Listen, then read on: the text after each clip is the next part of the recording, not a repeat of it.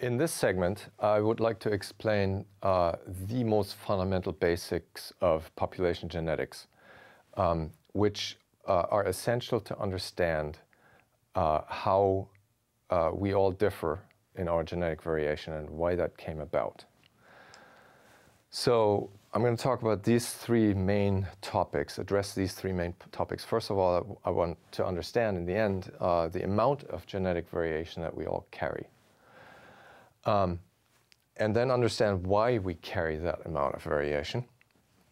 And later on, how much of that variation is functionally relevant. That will actually be in the next segment and not in this one. But that's the whole point here, because if we don't understand how the genetic variation in our population came about, then we don't really understand how it's functionally relevant. And I'm going to reverse the order here just a little bit and first go into population genetic theory to explain how a particular amount of genetic variation comes about and is carried in the population. So here are the main contributing phenomena to population genetics. And we already talked about mutation. Mutation is the ultimate source of variation. And just to be very clear about this, imagine for a moment that the DNA in us, in you and me and our brothers and sisters and everybody, is exactly the same. Okay? Imagine that for a moment. It's exactly the same. We would all look alike, and we would all be extremely similar. We would be as similar as monozygotic twins. Actually, we would be even more similar in the sense that monozygotic twins have genetic variation from mom and dad. It's just that they carry the same variation. Whereas if we were all completely identical, then we would have no variation, and we would be looking exactly the same, acting similarly, etc., modulo the environmental influences, of course. So taking that as a straw man, imagine what that would be like. There wouldn't be any phenotypic variation.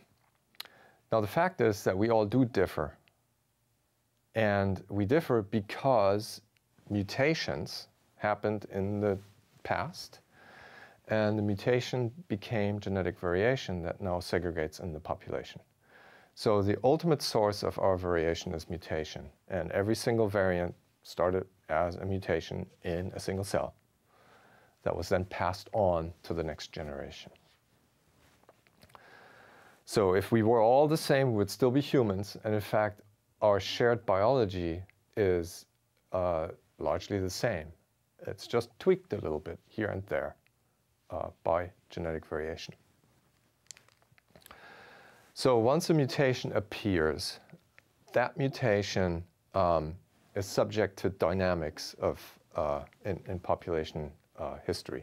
And the dynamics can be relatively easily explained as changes in allele frequencies and how prevalent the variation, the variant is in the population.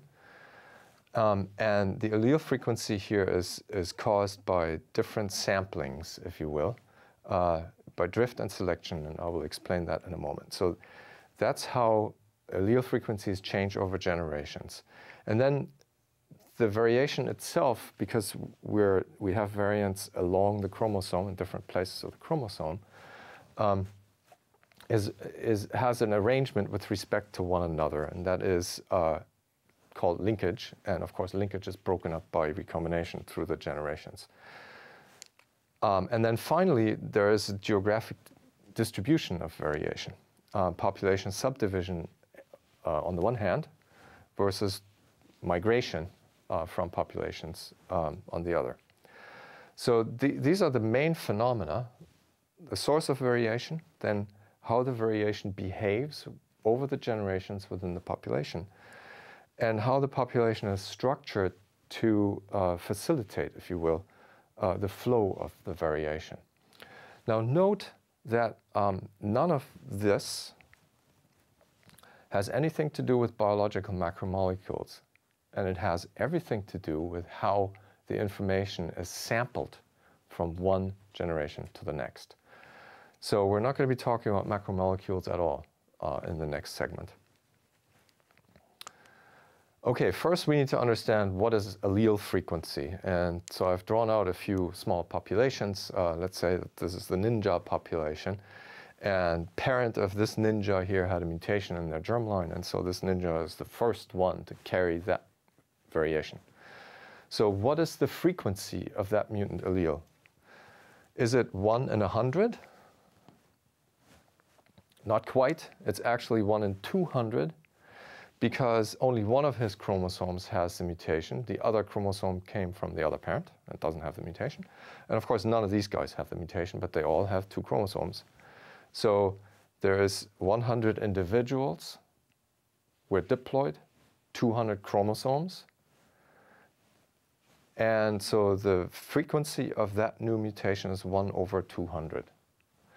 And I should note that the term chromosome in this context refers to the different, refers to the same place in the genome, but the different versions of it, if you will. So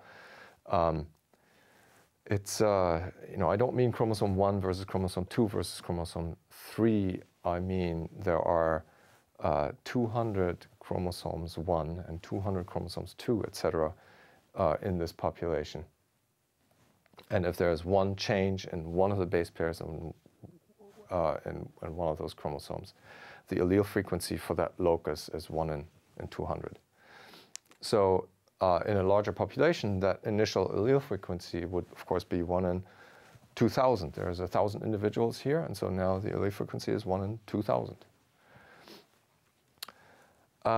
Perhaps after a little while, in general, a new mutation in a diploid population has a frequency of 1 over 2n, where n is the population size. So after a while, maybe a couple of generations went on, and this mutation was lucky enough to be passed on to a couple of people. So after a while, there's 3 people in the population that have the mutation. And so the allele frequency here would be 3 out of 2,000. Now, what if 503 out of these 1,000 people have the allele?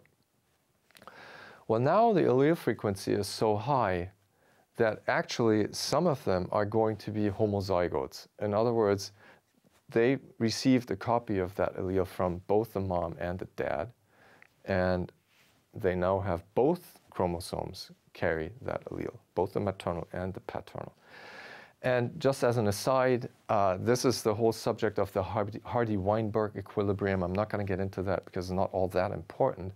All I want to point out is once the frequency of an allele rises to a particular point, the chance that somebody is homozygous for that allele increases.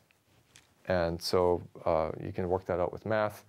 But basically here the allele frequency is not just 503 out of 2,000. It is considerably higher than that because these guys have 2 of each of those alleles.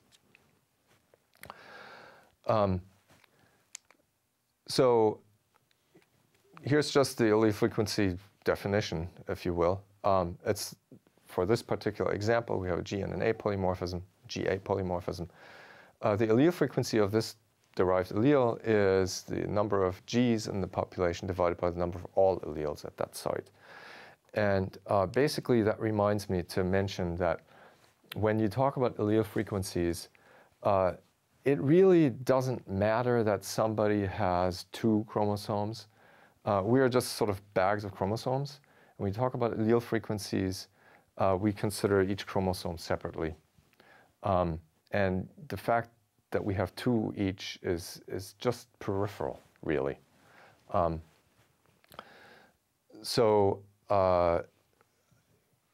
you have a sample of 100 people and you're interested in the frequency of a particular allele, then you have 200 chromosomes that you consider. You don't actually go in and consider each person with their 2 alleles separately. You just sum it all up. So the number of Gs divided by the total number of chromosomes that you've sampled. And again, for most chromosomes, except the sex chromosomes, that's twice the number of individuals that you've sampled. Another definition. So we've already talked about the derived allele. We are, in most positions in the genome, everybody has the same base pair.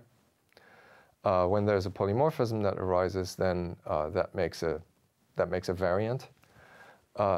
Previous evolutionary events were also polymorphisms, but these became fixed. In other words, if this was the ancestral sequence here, GATTACA, and there was a polymorphism in an ancestral population, that polymorphism may have gone on to become fixed and become an evolutionary change. So now we have GATA, and this A is carried by all of us. That's not polymorphic anymore. So evolution is basically a product of polymorphism turnover. At any rate, this would be a site where we have variation in our population now. And this would be a site where we don't have variation anymore. There used to be variation, but that's now gone, and everybody has the same base pair. So MAF stands for minor allele frequency, minor allele frequency. And I've drawn out 20 chromosomes. It doesn't matter how we sampled them, but they probably came from 10 people, but it doesn't matter. I've drawn out 20 chromosomes and a stretch of perhaps 200 base pairs. It's not that pretty, I'm sorry, but so these brackets here are just 50 or 25 base pairs of identical sequence, just so that we have the variants that are in these chromosomes a little bit closer together, and we can see them better. So we have 18 Ts and 2 Cs. The T is more frequent, and that's the major allele. The C is less frequent, and that's the minor allele. So what is the minor allele frequency at this locus here? It's 0.1, 2 out of 20. At this variant here, the minor allele frequency is 1, 2, 3, 4, 5, 6 out of 20, so 0.3. And here, the minor allele frequency is 1, 2, 3, 4 A's out of total of 20, and that's 0.2. Okay, so that's the minor allele frequency. So the obvious is, in this case, the allele frequencies are estimates because they are based on a sample of 20 chromosomes. This may be in the end correct or incorrect as far as the population that you're interested in or the whole human species is concerned. So allele frequency estimates are always based on samples. But these days, samples are getting to be very, very large, and our allele frequency estimates tend to be very, very accurate, as I will get to later. So then there's another term called the derived allele frequency. And as you can see, I've colored the variants here blue or red. And what that is supposed to indicate is that the blue one is the ancestral allele, and the red one is the derived allele. So the one that was a mutation in somebody back when, and then it came to higher frequency. And so here the derived allele has actually gone to higher frequency than the ancestral allele. And so the derived allele frequency is actually the major allele frequency. So minor allele frequency versus derived allele frequency are two metrics that population geneticists use. Most of the time, we're just talking about minor allele frequency. And the reason we don't talk about major allele frequency is because that's the same. It's just 1 minus the minor allele frequency. Most places are biallelic. So minor allele frequency is sort of the more important point. And that would be 0.2 here. And it would be actually the same as the derived allele frequency because that's the derived allele. And that is in fact the case. Most of the time, the minor allele is the derived allele. And so minor and derived allele frequency for any given locus is probably, not always, but probably the same. Okay, so the frequency of a brand new allele is 1 over 2n. We just went over that. Now the questions are, is it guaranteed, if there's a new allele, is it guaranteed to become more prevalent as the generations go on? What is the probability that its frequency reaches some kind of a threshold at some point? And I've just picked an arbitrary threshold here of 0.5. What is the probability that its frequency keeps increasing? And how long will it take to reach that frequency? So these are sort of key questions that, that if answered, give us a sense of what our variation, how our variation arose over the generations. So is it guaranteed to become more prevalent as the generations go on, and how long does it take to reach a certain frequency? Key questions. And the two forces that determine those questions are drift and selection. Drift is the change in allele frequencies due to sampling. That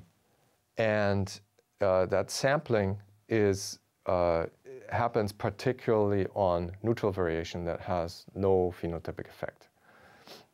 It is stochastic, so it's basically sampling from one generation to the next. And I will show you cartoons that hopefully explain that. The main important piece here is that a lot of our variation has no effect and therefore is neutral. And because it is neutral, it is subject to only drift, the sampling process. Now, if the variation has an effect, it's possible that it is subject to so-called selection, natural selection. Natural selection is basically the change of allele frequency based on function, on the functional impact of the variant. And in that sense, it is deterministic. If it's advantageous, if it produces a reproductive or viability advantage, it will rise in frequency. If it's deleterious, it will decline in frequency. And that's the sort of the deterministic aspect. But there's an interesting interplay between these two that we will talk about that makes it not quite as clear-cut as stochastic and deterministic. So let me start by explaining drift, and then we'll talk about selection. So first, the sampling of alleles from one generation to the next. Just to get us thinking about it, let's imagine that there's a family, my great-grandfather, my grandfather, my dad, and then my brothers. And we, of course, all have Y chromosomes because we're male. And let's just imagine that in the germline of my great-grandfather, there was a mutation on the Y chromosome. And I have no specific knowledge of such a mutation, but I can guarantee you that there was one because the rates of mutations are such that there was probably a new mutation on my great-grandfather's, on my grandfather's Y chromosome. And because it's on the Y chromosome, he's passed on to my dad, right? And then my dad had two sons, Henning and myself. And so the frequency of this allele doubled in this generation, right? Simply because of chance, because my dad had two sons and only one daughter, right? But then both my brother and me had only daughters. And so that variant is lost. No more variant. It's gone. So this sampling process changes allele frequencies, and once an allele is lost, you're not going to get it back because, remember, mutations are independent and one mutation has nothing to do with another mutation. So the new allele stayed at the same frequency in the population because there was one son here, but then it doubled because there were two sons, but then it went extinct. And so that sampling process plays out not just on the Y chromosome, but everywhere with all new mutations and with existing allelic variation. So let's go over some key facts that I will explain in greater detail. So we're only looking at neutral variation for the moment. And for ease of discussions, we're going to talk about a single nucleotide variant, a SNP. But the concepts are true for any type of variant for any mobile element insertion or deletion or rearrangement or whatever. It's just easier to talk about SNPs. Let's remember that people don't hand alleles to other people. If you're in a population right now and you have a mutation, there's no way that you can hand it off to your sister or to your friend or whoever. It's just in you and nowhere else. Allele frequency changes are due to sampling from one generation to the next. And therefore, changes occur from one generation to another generation. And the other thing to remember is that allele frequency changes from just one generation to the next probably don't change things all that much. But because our population history is so deep, you know, human generation time is 25 years or something, so 10,000 years in the past is 400 generations. Over the course of many hundred, many thousand generations, many million perhaps, changes can really add up, really add up. Okay, so what is the actual reason for the sampling process? There are two reasons. One is that the per-child gamete sampling is such that the child gets only one of the two alleles from dad and only one of the two alleles from mom. Okay, so you're sampling 1 out of 2 from dad and 1 out of 2 from mom. That's the first sampling. And then the next sampling is that people have different numbers of kids that survive and to reproductive age. So those are the fundamentals of the sampling process. And then the unit of time is generation. Generation is sort of a loose word here. In population genetics, of course, the models are mathematical, and so you model generations as very strict, you know, one generation to the next, and so forth and so forth. Of course, humans are messy. Any species is much messier than that. You can't really tell whether somebody is Gen X or Gen Y, or, you know, how many parents they had. I mean, how many kids they had and when they had them, and so forth. But over time, these sorts of things tend to average out, and so it's not inappropriate to simply think about one generation to the next, even though we're all offset in one way or another from one another.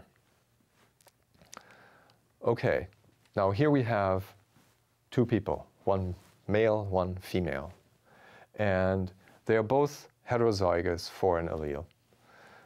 The red dot is the G and the blue dot is the A. And I'm only showing that one allele, that one variant with the two alleles, excuse me. So they're both heterozygote. The fact that the dots are arranged in different sequence doesn't matter. So blue, red, red, blue is the same thing, okay? So when they have kids, they've sampled, right? For each kid, one from mom, one from dad. And they happen to have 3 kids. So this is the fundamentals of the sampling. Pick one allele from each parent, and then how many kids you have. That's the sampling. And you can see that in this cartoon example, the allele frequency changed from them to their kids. So now we have 1, 2, 3, 4 orange. And you can see that the allele frequency changed from the parents to the kids. So here the parents were 50-50, 2 orange, 2 blue.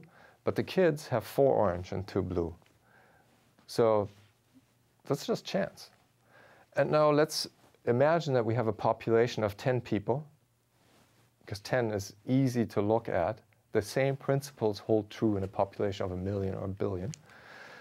And we started out with an allele frequency of 1, 2, 3, 4, 5, 6, 7, 8, 9, 10. 50-50. In the next generation, that may change. So how many do we have now? How many of the blue balls? 1, 2, 3, 4, 5, 6, 7, 8. We have 8 A's and 12 G's. So the allele frequency changed, and then in the next generation, it may change even further. Perhaps now we only have 1, 2, 3, 4, 5, 6 out of 20. So 0.5, 0.4, 0.3. In a different population, and of course a different allele, a different mutation, but let's just say, you know, same 50-50, it might go the other way. Maybe the A allele goes up in frequency. In another mutation, maybe the G allele goes up in frequency, and maybe over the generations, actually the G allele is lost, and A is now present in all of these. Okay, so that is genetic drift. Allele frequencies due to sampling from one generation to the next. A key point is that the frequencies change more dramatically from generation to generation when the population sizes are small. So I actually gave you a population of 10, and it only took 2 generations to appreciably change the allele frequency. If I had given you a population of 1,000, the allele frequency changes wouldn't be so fast and so dramatic, but they could still happen over more generations. I've just given you a small population to illustrate this. But the fact is that frequency changes happen quickly in small populations and slowly in large populations. Drift is more effective in small populations. Now, there's a subtle distinction that one might make between population size and the census population size, or how many people are there, versus the population size that is really relevant for the standing genetic variation and for the spread of variation in the population. And that leads to the concept of effective population size. So 3 examples how demographics and other things change the behavior of allele frequencies in the population, because the population size is not the census population size. It is usually smaller than the census population size. So if you have unequal numbers of males and females, so here's the bull, okay, that sires calves in many cows. See what you're doing. You're always sampling from the same individual, and therefore it has sort of an outsized impact on the next generation in terms of how you sample from that. So unequal numbers of reproducing males and females drive down the effective population size. And if you do the math on this, if you have one bull mating with 1,000 cows, that is not a population size of 1,000 or 1,001. That is much more like a population size of 4 individuals. So that means that allele frequency changes happen much, much more quickly than you would think, simply because you have that vast difference in the number of reproducing males and females. So that's one example. Population size fluctuations with bottlenecks also decrease the effective population size. And this is incredibly relevant to our human history, because only recently, and I will show you graphs later on, only recently have we grown to be 6 or 7 billion people. Most of our evolutionary history mulled along in the hundreds and thousands, tens of thousands, hundreds of thousands, with population size changes, expansions and bottlenecks. And when you have a bottleneck, the effective population size, in other words, the behavior of the alleles from generation to generation, is much more like a small population than a large population. So population size fluctuations and bottlenecks are very important here. And then finally, you have population subdivision. That gives me an opportunity to mention, we always talk about populations. What does that really mean? It's really mostly in the eye of the beholder. A global population like humans, or global species like humans, you could think of as having sort of discrete populations. And that's to some extent true. And again, I will show you later how population subdivision is kind of interesting in that regard. But overall, there's still migration and gene flow. And so you could consider the whole human species as one population, if that is what your question is about. Or you could go in very specifically into a subset of the human species, let's say an island population, to take an extreme example. And you will find very interesting things going on with that island population that has to do with genetic variation, just that's specific to that island. So the population subdivision and the preferential mating of individuals within a population and the low rates of migration between populations also lead to something that is more like a smaller overall population size. So effective population size is the term that I'll be using from now on. So all these phenomena make it so that the effective population size is smaller than the census size. The effect of that is less variation, and for reasons that I will get into. And in humans, our global effective population size is much more like 10 to 50,000 than 6 billion. In other words, the variation we carry behaves as though we are a much smaller population, the variation that we carry that is common to the human population. And only the most recent variation is a reflection of our very large population size that we have now. Okay, two quick asides. What is the probability of an allele eventually becoming the allele that everybody carries? So drifting up in frequency over many, many, many generations and eventually replacing the ancestral allele. What's the probability? It's the allele's frequency. So in other words, a new allele has, with a frequency of 1 over 2n, remember, has a chance of 1 over 2n to become eventually the only allele, to fix, quote unquote. So that means that that probability is not 0. A new allele actually has a chance of becoming the major allele and eventually going to fixation over the course of many, many generations.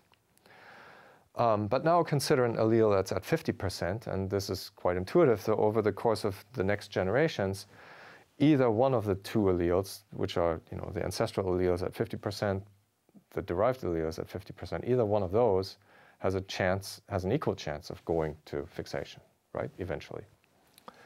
And in fact, one of them will. It's a given.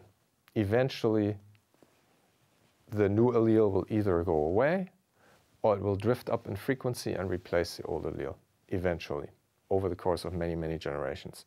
In the meantime, you have the variation in the population. So what's the average time to fixation? If the allele frequency is very high, the average time to fixation is short. If the allele frequency is low, the average time to fixation is long. And it's again a function of population size. So in small populations, an allele can drift to fixation very quickly. In large populations, an allele takes a longer time to drift to fixation. So, summary: genetic drift.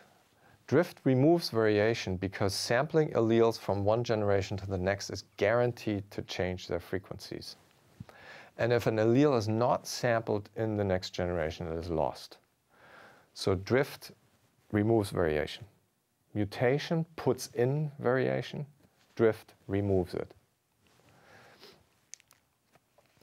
New mutations add variation, and they're not doomed simply because they have a low frequency. They have a finite probability of going to higher frequency over the generations and a limit becoming fixed. And population size determines the time range and the speed of drift's sampling actions. At population size of 10,000, drift acts 100 times faster than at the population size of 1 million. So just as an aside, this is the danger behind population bottlenecks in wild populations. If it's an endangered species where only 100 are left in the wild, if they breed over the next few generations, drift makes it so that they keep losing variation. And in the end, they have then very, very low genetic variation. If the low population, if the small population size persists over several generations, there's constant loss of variation. Okay, now let's talk about selection, where the change in allele frequency is because of function.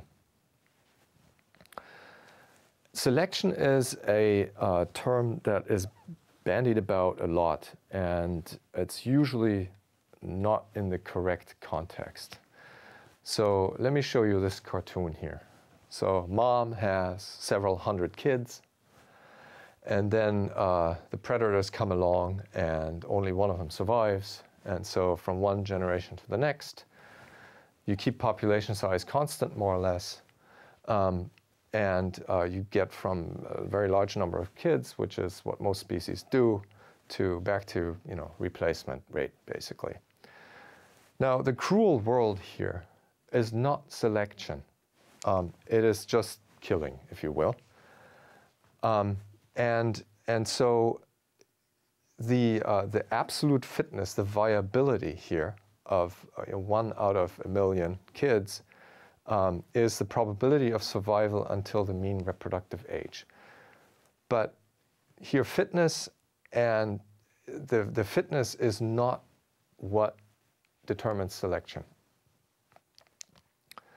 If the fitness depends on genotype, if there is an allele that confers a greater number of offspring or more viable offspring, then you have natural selection.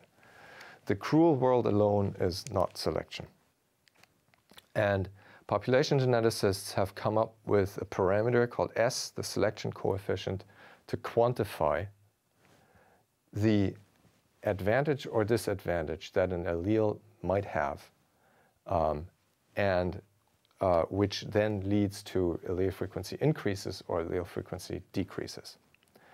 Because what the allele does is it has a function, and if the function is advantageous, it will cause there to be more viable offspring, or if the function is deleterious, offspring probably aren't as viable and won't reproduce as well. So I want to explain S, the selection coefficient. So let's say that this is an advantageous allele in the population. It's present at some low frequency. Again, here we have mom and dad. And I still want you to imagine just a single locus with 2 alleles.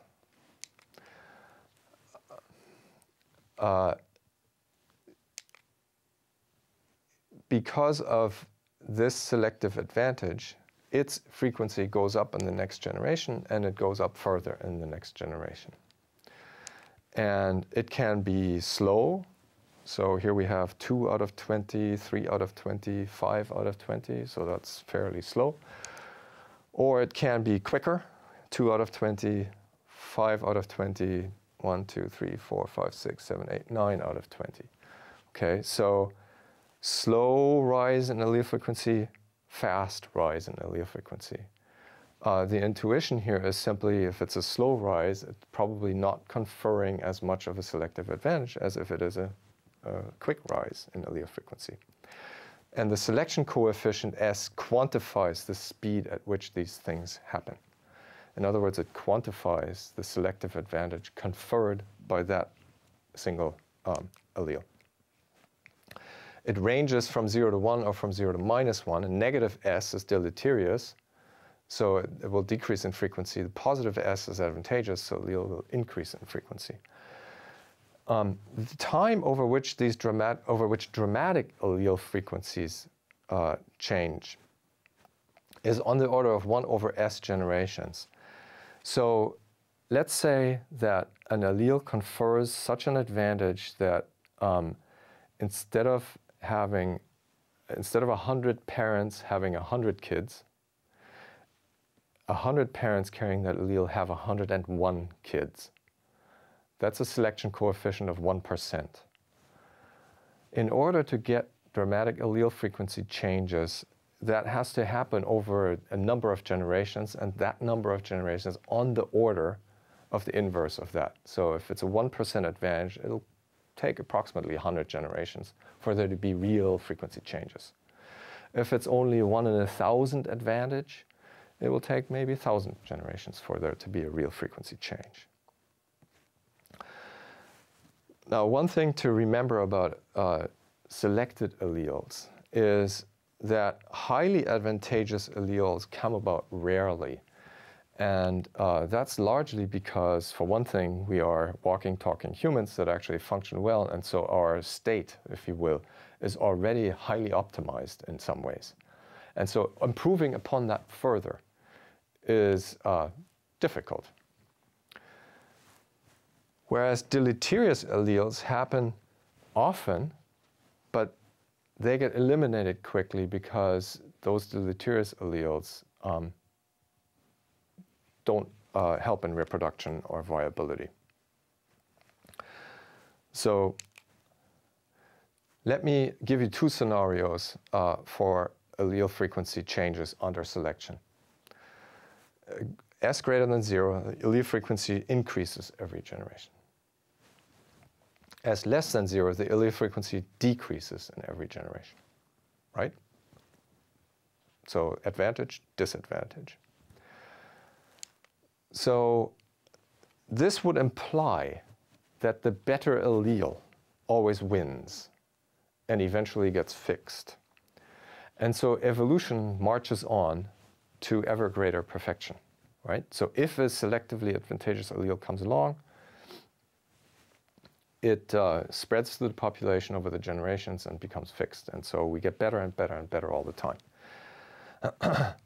But that's not true. So why is it not true? It's because selection and drift are in a tug of war, depending on population size and the advantage or disadvantage that the allele provides. So when you are a large population, so here we have 1,000, 10,000, 100,000, million, when you have a large population and a relatively large selection coefficient, so here we have 10%, 1%, 1 in 1,000, and so forth. So here's the large selection coefficients. These are the small selection coefficients. So selection is strong here, selection is weak over here. When you are in a large population with relatively large selection coefficients, selection wins out. But if the selection coefficient is relatively small and you're in a smaller population, drift wins out. And so here the sampling dominates. Alleles with small functional effect are still subject to drift, and selection can't really overcome that very effectively. But it turns out in large populations, selection is stronger. So that means that a large portion of selectively advantageous alleles might actually behave in an effectively neutral manner. And that's the basic explanation why organisms can't be perfect. Okay? If it was always selection, then we'd be perfect in the end, given the environment, given no environmental changes. But because of this issue here, you always have slightly deleterious mutations segregating in the population, and you can't really get rid of them. So around the diagonal here, where the inverse of the population size is close to the absolute value of S, so 100, population size of 100, and an S of 1%, that's where they sort of battle it out. But over here, drift wins, and in large populations with large selection coefficients, the selection wins. Okay, now here is the conceptual framework for how drift and selection interplay at one particular locus. And it's basically just a flow chart. So we have a lesion or a mutation that gets passed on to the next generation. Then you ask yourself, does it cause an impaired or improved or novel molecular function? Does it improve protein function? Does it decrease gene expression? Does it, any kind of effect you might imagine, that's a molecular effect. Does it do that? If it has no molecular effect under any circumstance, it is guaranteed to be neutral, and it's therefore subject to drift only. But it might have a molecular effect. Most mutations don't have a molecular effect. But if they do have a molecular effect, then we ask, does it affect a cell biological or higher order organismal process? If the answer to that is no, then the allele is subject to drift only. If the answer is yes, then we ask, is there an organismal phenotype? So, in other words, does the mutation that has a molecular effect and affects a cell biological process, does it actually matter to the organism? If it doesn't matter to the organism, then there can't possibly be an effect on viability or reproduction, and therefore it is no. But if there is an organismal phenotype, then we are in the realm of the fitness effect versus population size. Now, maybe the organismal phenotype is a very subtle one, and so the fitness effect is not particularly large, and the population size is perhaps also not that large. If that's the case, then even though there is an organismal phenotype, the allele behaves neutral. If the fitness effect is large enough given the population size, then we have changes in allele frequency. If it's an advantageous allele, then it rises in frequency. If it's a deleterious allele, it decreases in frequency. So you can ask yourself, for every allele that you find, is this the case? And you can just see by this that the vast majority of human genetic variation is going to be largely affected by sampling as opposed to functional effects. But of course, that amount of variation that does have a functional effect is the interesting part. So the neutral variation helps us understand our population history. This helps us understand our differences in physiology and disease. So let me give you one example of a particularly interesting case of natural selection that happened in the human population that we can infer from our current population level data. And that is the example of lactose intolerance. As you may know, some of us can't metabolize lactose. If we drink milk, bad things happen. And that tends to be the case as we grow older. So the reason for this is that lactose present in milk is a sugar very closely related to glucose, except a little bit different because it's a disaccharide, a disugar, that has one glucose part, and instead of a fructose part, which would make sucrose, plant sugar, it actually has a galactose, so the OH here is in a slightly different place. And there's an enzyme that is required to break down this disaccharide to these two so that these two can then go on into metabolic pathways to make energy out of. This alone really has to be broken down. If it doesn't get broken down, then it passes unscathed through the upper intestine, and your gut bacteria go nuts over such excellent food. And that's what causes the distress. So lactase, this enzyme here, is critical. Now what happens in human physiology? Let's say that this is a lactase gene, and here's RNA polymerase ready to transcribe the lactase gene. And there's another gene over here, it's irrelevant. So what happens in children that drink milk is regulatory elements interact with the promoter, and lactase transcripts are made, and from these transcripts, lactase protein is made, and then when lactase protein is made, the lactose sugar is broken down. So that's how it should happen while nursing, and perhaps slightly later ages while drinking milk. After weaning, what happens is that there is a particular regulatory mechanism that turns off the interaction of these regulators with the promoter. And basically, there's a protein that's hypothetical as yet, but there's a protein that binds here and turns it off. So as you grow older, this regulatory mechanism kicks in, and no lactase is produced. When you have the lactose-tolerant allele here in the lactase gene, that repressor doesn't bind. And so what you have is lactase persistence. It keeps being turned on, even as you go older. So this C to T polymorphism here determines lactose tolerance or lactose intolerance.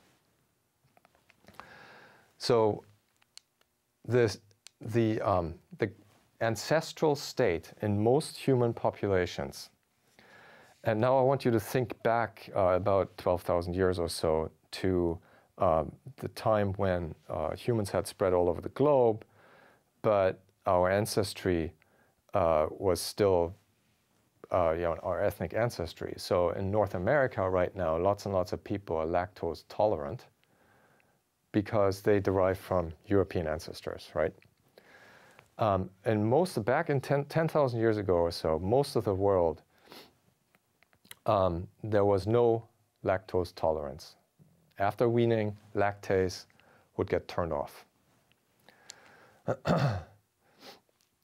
Only in Europe began this allele to emerge. Now, why is that? First of all, why is the lactase gene turned off after weaning? Well, of course, milk is good for the next generation, right? But if there's competing interests, this situation is really, really bad for the next generation.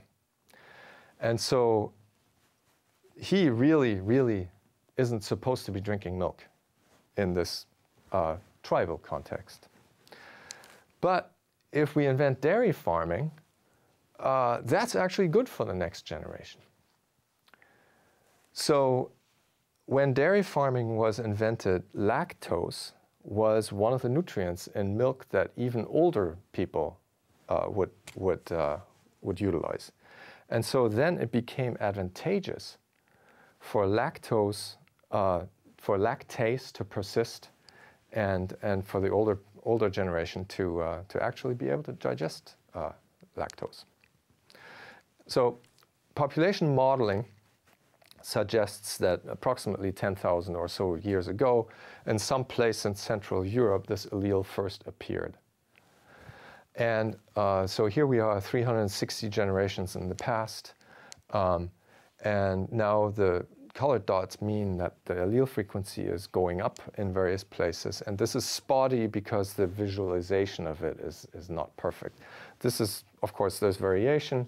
So what this means is that the allele is spreading through the population over the course of 100 or so, 150 generations to become a little more prevalent. So this is perhaps 200 generations ago. And it keeps spreading, and now we are in a place where most of Great Britain has the lactase persistence allele almost fixed. Much of Central Europe has it at a very high frequency. And other outlying areas, including the rest of the world, don't have it at all. So this is because dairy farming was invented, and all of a sudden that persistence allele provided a very strong selective advantage, and people estimate that it's on the order of 1%. You know, one more child out of 100 in every generation. Now you see that the rest of the world doesn't have it, and so that's the case for most of the rest of the world, although in Africa, where there's independent evolutions of dairy farming, you have actually some other alleles, not this exact allele, but others that have arisen and that also provide lactase persistence. So that is one example, one of the very few examples of very recent, very strong positive selection in the human population. So let's summarize this briefly. A mutation in a regulatory element that occurred about 15,000 years ago conferred persistence of lactase expression beyond weaning. It's at that point not disadvantageous anymore because of the dairy supply, and there is no competition between adults and babies for milk. In fact, it's advantageous because it makes more efficient use of dairy products by adults. It spread through Central Europe over the course of a few hundred generations. And as I mentioned, there is lactase persistence in parts of Africa, though that's likely different mutations.